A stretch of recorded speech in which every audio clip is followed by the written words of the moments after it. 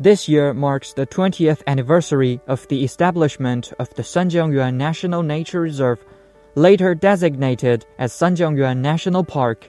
At an average altitude of more than 4,700 meters, Sanjiangyuan National Park is the world's highest national park, covering a total area of 190,700 square kilometers. The Sanjiangyuan area, known as China's Water Tower, contains the headwaters of the Yangtze, Yellow, and Lancang rivers.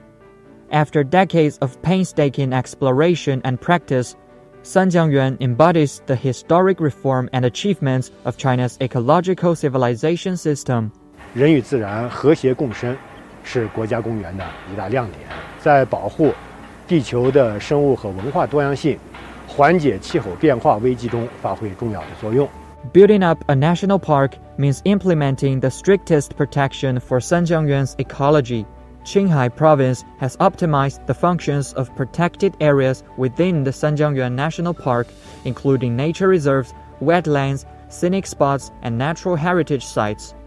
Madoi County in Qinghai's Golog Tibetan Autonomous Prefecture, where the Yellow River source region is located, is a fine example of national park construction.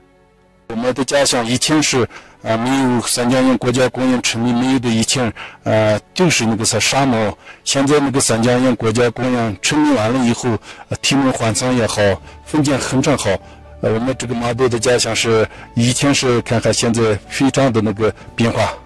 Last year, the Sanjiangyuan National Park invested nearly 320 million yuan in ecological protection and restoration projects.